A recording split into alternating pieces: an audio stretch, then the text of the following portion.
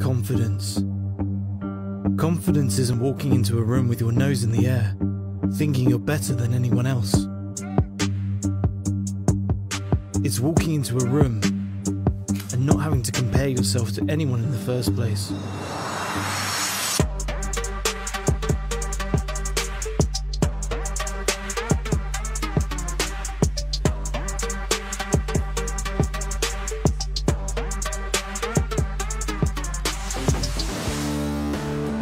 Stogie Geeks, welcome to episode 348. I am your host, Joe Hozempa. This is segment 2. We are dealing with sticks of the week.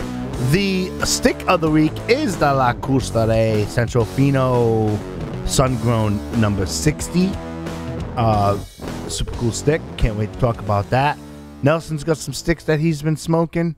And if you're just tuning in, you're a little late. We had a super cool interview with Lee Marsh from Stolen Throne Cigars. So you want to check that out. Visit them at stogiegeeks.com/348. You'll have all your show notes there. Throw that Stolen Throne Cigars into Facebook.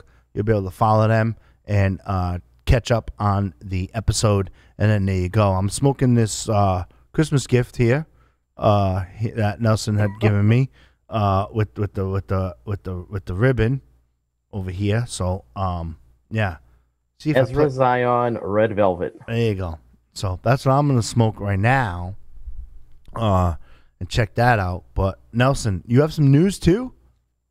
Yeah, if you want to hear some news, I got some news. A couple interesting points. While I light and get situated, because I'm sitting in your spot, you're sitting in a remote spot. We're trying to be safe. I'm left-handed. I finally found the microphone that'd be in position without me having to go like that. Yeah, did you? I always hit it when I'm in that seat. I always hit it with my stogie. Yeah. Well, you know. We'll have to work on that. Well, you won't be in studio for the next couple of episodes because of all of our lockdown, so we don't have to worry about it until 2021. We'll put that on the list of stuff to do here at G Unit Studios. But anyway, give us the news. Yeah, I'm gonna start this. Sure. Small, but I think a lot of boutique guys and even some non-boutique smokers will be interested in this. So Matt Booth from Room 101 came out with the Death Bucket previously, and that was a big sellout. Very popular cigar. Very unattainable right now. They're pretty much gone. But the good news is they're coming out with the Death Bucket 2. They've teamed up with the Privada Club, where they're going to be offering it, I believe, initially just to members. But then they do have a shop within Privada, and I know that the Privada Club, typically what they do with overage is they throw it up on their shop. So it's the kind of thing where you're gonna have to follow it if you want them. But I know there's a lot of Death Bucket fans out there. So the Death Bucket 2, I expect, will have as much of a following as the first Death Bucket did. Are you familiar with that, Joe? Have you heard of the Death Bucket? Yup. Actually, I think you gave me one. Yup. Right? Yup.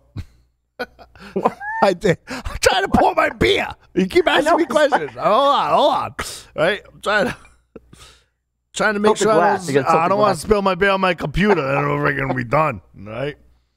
Be all over now. Yeah. I've had a Death Bucket. Yeah, I've reviewed it. Came out. The first run only had 18. I think initially, actually, it was 7,500, and then they added 10,000 more, so it's just under 18,000 of the Death Bucket 1. I guess it'll now be called. I haven't seen. I dug around. I couldn't find any information on how many Death Bucket 2s are coming out, but they definitely should be coming out before the end of the year. And that will only be through the Cigar Club, initially, right? Through Privada Club, yeah. All right, cool.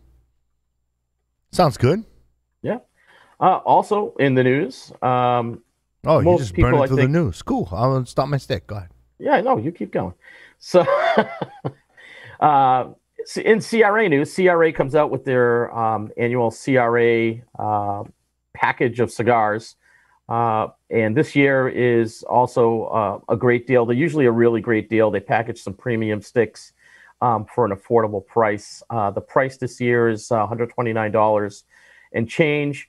The CRA package will include the Alec Bradley Mundial, an Ashton VSG, Diamond Crown Maximus, a Fuente, either an Angel Share or a 20-year, 20th anniversary Believe will be included. So there's apparently an option there. You're going to get an Andalusian Bull from LFD, a La Bijou from my father, the Oliva Series V Milanio, a Padron, the Black Number 200, Rocky Patel ALR Second Edition Toro, and the Tatuaje Great Pumpkin. So that's quite a number of sticks. You're going to get 10 awesome cigars in that package. I usually get this myself. I just think it's a great deal, and you get some great premium sticks for $130. If you want to know about that deal, email Nelson at StogieGeeks.com, and he'll give you the link and how to get into that action. Absolutely. I'd be like, I don't know how to get into that action. So what are you smoking, Joe? I don't know. The Christmas gift, the Velvet.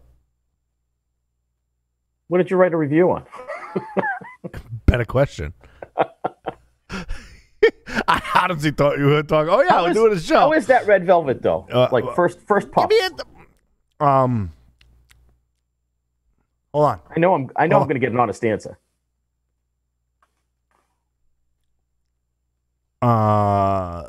Smoke content is dense. Retro hail is clean. And searching for some flavor. But I just lit it. So hold on. Right. So as we go, we'll go there. Yeah. So stick of the week is La Cuesta-Rey Centro Fino Sungrown, number 60. The wrapper is Ecuadorian Sungrown. Binder is Dominican. Your filler is Dominican Ligero, aged 5 years. Super important to notice that because we're going to make a point on that. It's ranked as medium to full. I would say if you're a beginner smoker, sure. If you're intermediate, you've been smoking for a year or plus, you can kind of say it's a medium. Its strength is in the retrohale. Its taste is fully in the retrohale. However, you don't have to work it in order to get the actual taste if you're one of those smokers who do not retrohale. Super cool price point. You're around eight change there, plus applicable taxes across wherever you live. It's a 6x50 Toro. And I mean, what can I say, right? Like, when you first start this stick, you get like that. It's almost, to me, on my palate, it's a salty sun-grown. The dry light is relevant. You get an old school tobacco flavor. Cuesta-Rey is a very older company, and partnered with J.C. Newman. And I get kind of like a saltiness from there with a little bit of earth. Retrohale, like I said, is really where you get kind of like a little bit of the pepper component there. Smoke density, great flavor. I'm not really getting a lot of like cocoa or espresso from that. I'm getting like true sun-grown flavor with like old fashioned tobacco, and I've defined that in previous episodes too. Like just like classic smoke, doesn't break the bank.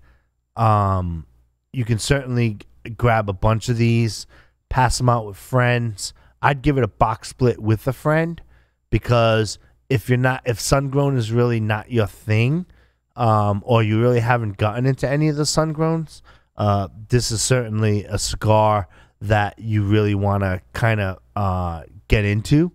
As you get halfway in through it, you get a little bit of complex flavors that are more relevant with the retrohale.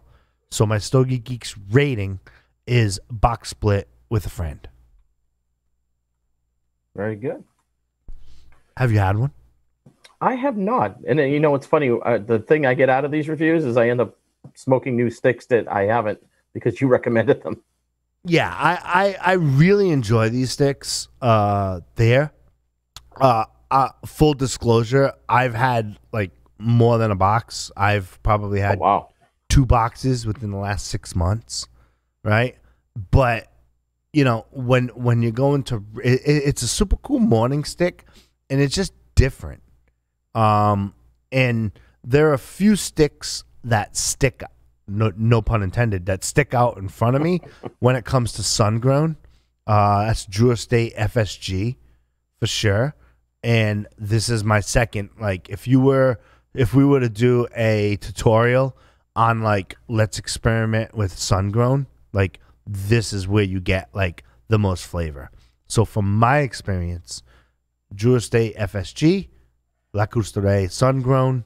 If you want to experiment with Sungrown, that's really where you should start.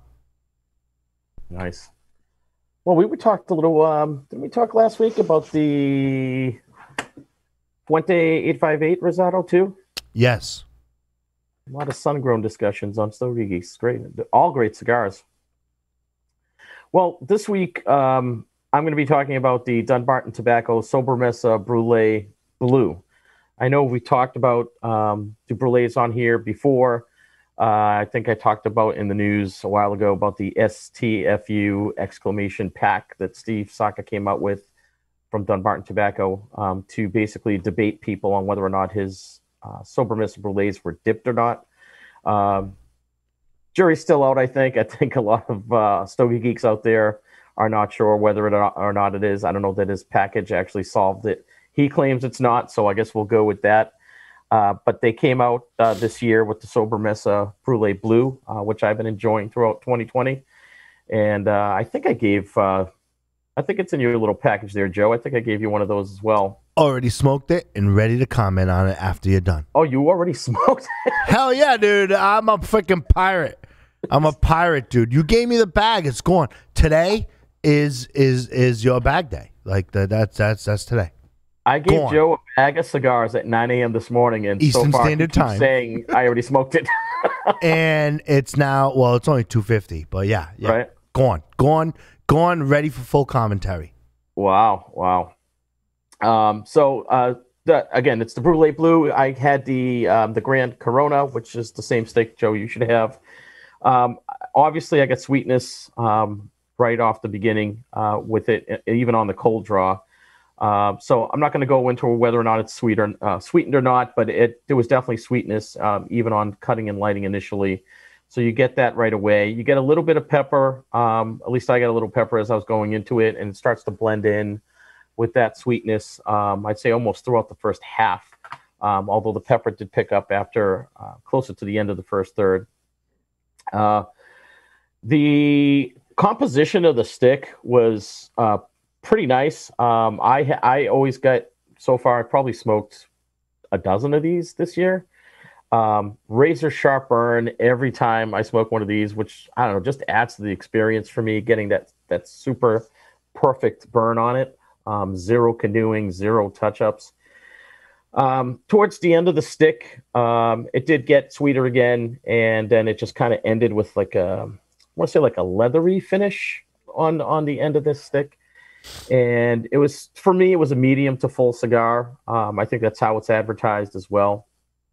It does have, going back to the composition, I forgot to mention, it does have a pigtail on it, which I know a lot of people like because you can pop that off and it's ready to smoke. It's like a punch automatically on there. So that's a nice feature on the stick as well. And it was about a 70-minute smoke for me, so not super, super long, but not super, super short either. So again, I've been enjoying these throughout 2020, so I'm going to give these a box worthy. But Joe, I'd love to hear what your take, especially since it's fresh from this morning. Yeah, absolutely. No, I'm kidding. Pigtail. Just picked that off. Made a bullet point effect. Lit it up. Let's talk about the sweetness. Yep. On the pre-light, right? Yep. That's the word I was looking for when I was reviewing the Cuesta-Rey, the pre-light. Right? Pre-light. Right? Cold draw. Yeah, cold draw, right? It is a sweetness, and it fades quickly. It does. I don't really think it's sweetened tip. It's that Tobacco? ready. And I venture to say, if you were to take these and house them for calendar year or two, that sweetness would fade, right? Yeah. I'd venture to say. I don't think it's from finishing the cigar, having smoked sweetened tips before, it fades pretty quickly there. So, you got a lot of people with their internet hysteria logging on to forums and asking him. Steve Saka strikes me as someone who would say, if it's not, it's not. He's not like trying to be Mr. Mysterious. Just my opinion of him. So, that's so I would venture to say it's not a sweetened tip. However, you do get an extreme sweetness on the pre-light and pre-draw for sure. You light it up, and it's slightly milder than the regular Sobremesa, in my opinion. A little uneventful until other than the sweet tip, until you're a couple inches in, and then from there it starts to kick in. And then when it kicks in, retrohale, super clean, a little bit of spice, getting some good notes on there. Not really so much cocoa from me, but I was getting that leather component that you got more towards the end. I was getting it more towards the almost end, right? It wasn't quite the last third. And then from there, it just switched to just what I call like just classic tobacco. Now, it is very different from his Sobremesa. Oh, yeah. It's very different there. So, Story Geeks, if you're listening on audio, we're talking about the one, it has the same logo and everything, but in between the crown, there's like a little blue hue as opposed to the white hue, and that's the difference between this stick and the regular Sobremesa there. Oh, wait, hold on. There's a Sobremesa, there's a Sobremesa Brule, and then there's the Sobremesa Brule Blue. So now I think what you were referring to was the regular Sobremesa Brule. That's what you meant, right? This one. Oh, you can't see it. I can't see that shit. It's got. I'm sure you're right. What the hell did you give me? I gave you a blue. This is what we're talking about? Yes. Yeah. So it's got a blue hue on it. No, but you were talking about the regular Sobremesa. There is a Sobremesa that is not a Brule. Gotcha. All right, I'm saying? Yeah. So the one with the blue hue is the one that we're talking about. Correct. Right? And I'm emphasizing this for the audio listeners. 62% of our listeners listen to us on audio.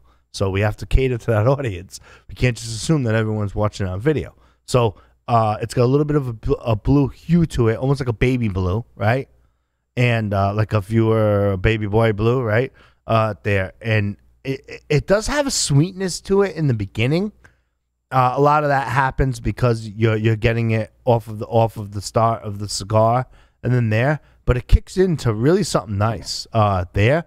I like the original Sobremesa a little bit better, my opinion.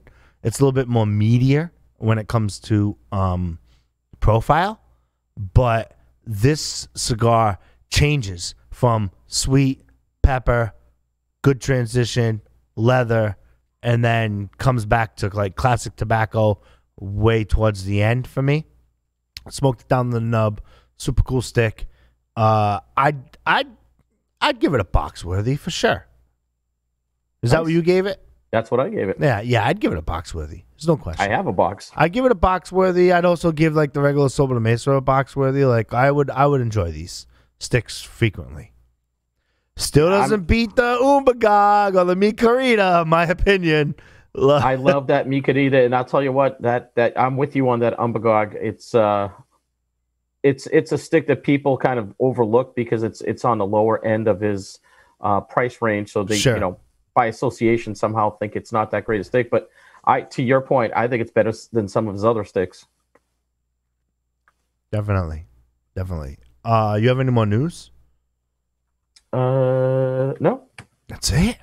I'll get another stick. Well, we didn't even talk about news. I had it in the back pocket just in case we needed to fill time. Nice. We never need to fill time. I mean, I could talk till 5. I could talk about my Caldwell yellow cake I smoked. Is that your next stick? Yeah. All right, let's do it. Oh, all right. This I'm going to give a shout out to Christina Barnhill. She's the one that sent me this earlier this year. She sent me a 5-pack, and I've been slowly enjoying them. It's the Caldwell Cigar Company Yellow Cake. I had the 4x44 Petit Corona. The cool thing about this thing, it's a $4 stick. It's $4. It's a Corojo wrapper, Dominican binder, Dominican filler. I'm going to digress for a second, Joe. We talked recently about those Corojo wrappers, and I'm like hooked on those now. Everything I've bought recently has Corojo wrappers on it. I don't know what's going on, but I'm really enjoying that wrapper lately. And I remember that was just something you had brought up. I think we were talking about CLE or something, Mm-hmm. and you introduced me to one of their Corojos. I can't remember which one it was. If it was the Asylum or the other one. Yeah, it was the 5x50 Asylum, which I've always said way when I interviewed Tom Lazuka on Cigar Club Radio 2015. Like, dude, like these small, like this available in smaller versions is gonna be awesome. Yeah, the 5x50 Corojo by Asylum is definitely that was a great stick, super tasty stick. Yep. But so here's another one, the Caldwell yellow cake. I started to smoke this thing. I didn't actually get much on the cold draw. I was kind of surprised. This might be one of the first times I almost thought I had COVID because I couldn't taste anything. But there was nothing coming out of it as far as notes on the cold draw. So obviously just started cutting and lighting to get into it. This is probably I think I only have one left. So this is the 4th one I've smoked. Actually, before I get into the smoking of it, the name of it is kind of interesting. You know, Joe, you say there's a story behind every cigar. They call it yellow cake because it's made from other cigar leftovers from other lines of Caldwell, in particular, Long Live the King and their Eastern Standard lines. So they combine those tobaccos to make these yellow cakes. I'm not a baker. Apparently, making yellow cakes, you make it from pieces of other stuff. I have no idea how that connection was created, but that's how it got the name, apparently. So I finally lit it up, started smoking this thing. It was pretty sweet at the beginning. I was a little surprised at how much the sweetness was. It wasn't like a Brule like we were just talking about, but it was kind of sweet. I almost want to say, I wrote it down, graham cracker. I got like a graham cracker kind of taste. I didn't know how else to explain it. Mixed in with like some earthy notes, but it was pleasant. It was really good and enjoyable. The notes pretty much stayed the same throughout, so this wasn't a super complex stick. The flavor profile didn't vary as I went through it, and it's only 4 inches, so it's not like there's really thirds. Even halves is tough to call out, but it was pretty consistent throughout as far as the notes went. I did have a few touch-ups. There was some canoeing going on, and on a 4-inch stick that was a little bothersome, but otherwise, good smoke production. I didn't get that, usually you get to the end of the stick, and I did smoke this sucker to the nub, but usually you get to the end of the stick and you're expecting that last change in the notes. And again, I didn't really get that there either. So for me, this is something like I would smoke on a Sunday morning with a cup of coffee, and I gave this a Stogie Geeks 5-er. Where did you get them? You can buy them online now. So actually, yeah, I was saying these used to be event-only sticks that Caldwell used to give out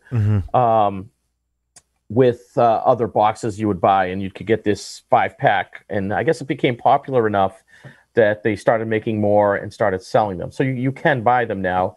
I got it because there's a sister of the leaf, again, Christina Barnhill, who's she's just another cigar lover, and she knew I wanted to try new stuff. She sent me a pack earlier in the year, and it was and I've enjoyed them since. Right. When you say graham cracker, right? Yeah. Are you getting like it's like a sweetness meets tobacco, right? And okay. You are like it's in crispy. my head like, right now, like, Joe. I'm not shitting you. I'm not trying to be in your head, but it's you like, are. You no, are. I'm just like it's crispy. Like you can almost taste like the crunch, right? Are you? I literally like I start to write this down, right? So I wrote sweet, but I didn't want to write sweet. Right. Does that make sense? Yeah, because you know you want to. It's not that you want to be like ultra creative, but you want to try to find the right words. I often search for them in all of my reviews. Yeah. But sweet wasn't the right word. It's like it's sweet, but it's not sweet, and it was like. And then graham cracker. I don't know. That's how it ended up on paper. Graham cracker. Like you can almost bite the smoke and taste the crunch. Yeah. Yeah. Because of the smoke density, and I think you get a lot of that smoke density from a lot of the Caldwell stuff. And you know, I've been on a Caldwell kick. You know, Me Lost too. and Found had Cookie Monster. I've had the Mad Mofo. I've been on those for the last 6 weeks or so. You know, I had that Eastern Standard, the Midnight one, the darker one. I haven't tried those yet, the standards. I'm kind of digging the regular one first. It's a little bit more potent for me. But, you know, yeah, I've been on a Caldwell kick for the past six weeks myself. You gave me the Gateway Caldwell stick, the Bad Mofo. Yes. Mad Mofo. Mad Mofo, yeah. Yeah, I'm a fan. I bought 2 boxes of those within the past 8 weeks. Oh, wow. Smoked my last one yesterday. Smoke them? If you got them, smoke them. Yeah, I would probably get more. I might wait a little bit because, you know, you got a lot of super cool things coming out this year. Black Friday 2019, which I bought a box. The Arturo Fuente and Yayo Shock comes out this time of year. You know, I got a lot of things that I'm getting there. Of course, I'm gonna get my blue bonnets from the Rojas, so I'll probably wait a little bit for those Mad Mofos. But that Caldwell Mad Mofo, like that stick 6 to 8 weeks ago, really got me like back into the brand. Yeah, it's great. I ended up buying a box as well after I smoked like 2 or 3 of them. I'm like, the hell with it, I'll just buy a box. Yep. They're that good, and I've been enjoying it, and I've tried their other stuff too. You have any yellow cakes in your humidor? I have, I believe, 1 left. Oh, okay. That's cool. I'll call Caldwell and have them ship them. That's fine. I gotta get a box for all the cigars I'm gonna bring you. Like a pirate, right? You know, just throw them in the baggie, right? I'm having a Machine Gun Kelly next, right? This thing is freaking awesome. You like the red velvet? Yeah. I gotta look. That could be Noel Rojas does a lot of work with Ezra. That could be a Noel Rojas. I can't say for sure. I'd have to go back and look. That would be the second time in my lifetime that I've like named a bunch of different sticks and someone had said, "Hey man, that's that blender." Really? Yeah, it happened to me with Donna from the Humidor back in the day when I used to go to a shop to hide from my employees. When I had 6, I used to go to the cigar shop to get my work done because I never got done in the office as I was owning the business. And you know, it was like I was like, yeah, I like this stick, this, and different. And she's like, yeah, you like the roller. And she told me who the roller was. This is way pre into my like research phase of cigars, right? I was just like a consumer geek, destined to be on Stogie Geeks, right? And she's like, yeah, you like the roller? I'm like, really? They're really made from the same way? She's like, yeah. And then she educated me, and it was super cool. And I wonder. So check that out. Let me know. Awesome. Let me know. Cool. I had the Aroma de Cuba Monarch. This is a 6x52 Toro size. Wrapper is Connecticut broadleaf. Binder and filler are Nicaraguan. It's ranked medium to full. I kind of agree with that. La Aroma de Cuba has, it's one of those blends that like you got to stay on, because if you don't, it's going to be really strong and catch up with you. if that can make sense. There. So I would give it definitely a medium to barely full ranking for sure. Lit that thing up, you get classic Nicaraguan pepper, boom. Then you get like leather. Like I was like, I bullet cut it, was getting some leather, scotch cocoa, nothing crazy. Had it with my morning coffee yesterday, and I'm like, wow, like, yeah, definitely digging this stick for sure. I'd recommend that like you would keep this in your rotation, right? For sure. If I were to give it a rating, it's tough rating, right? Like, would I buy a box? Probably not. Would I smoke 10 within a year? Absolutely. So I guess it naturally has to be a box split, right? Box split there. It's not really like, it's not quite box split with a friend. There's really not much of a story there. But it's got some really good flavor. And the retro hail is not as strong as the regular, keeping it in your palate for me. But the retro hail is a totally different direction from the cigar. Does that make sense? Yeah. Yeah. Okay. Absolutely. I got it out of my head, so at least it somewhat makes sense, right? But it's just tasty, and like the smoke content really really lingers. It really lingers there, for sure. Definitely looking forward to smoking more, and definitely looking forward to having. I'm sorry, someone just walked into the studio and like thought they were at the Havana cigar shop. Like, it's crazy, even though there's a big sign. Yeah, like I'm losing my train of thought. Let me stop. Let me pause. I'm a big fan of that. So for those, I need 2 seconds. I'm giving you a chance to collect your thoughts from the break-in. No, I honestly, if you want to know what's going on, if you're listening, it was the fire alarm guy, and he's like giving me the look, like, "Yo, man, I'm doing the test for the fire alarms." No, bro, like we're recording. See the red light? That means recording. Jesus. Oh. Yeah, you've done that a lot. I can't freaking win today, right?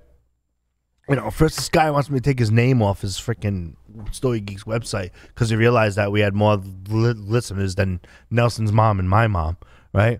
And then he wants to take his name everyone off. Listens to my mom. Right. That was a crazy time. Right? Anyway, so getting back to the stick, right? Towards the end, you get a little bit of hint of chocolate, but it's not quite there and whatnot. To me, leather trumps all of the other flavors for there. I'd give it a box split. Check them out. They've been around forever. Yeah. Enjoy. They have cool ashtrays. I like their ashtrays. Okay. I like it. Anything else you want to add, Nelson, before we wrap up the show? No, hey, thanks for having me again. Really enjoyed the interview with Lee. Stogie Geeks, check it out. Episode 348.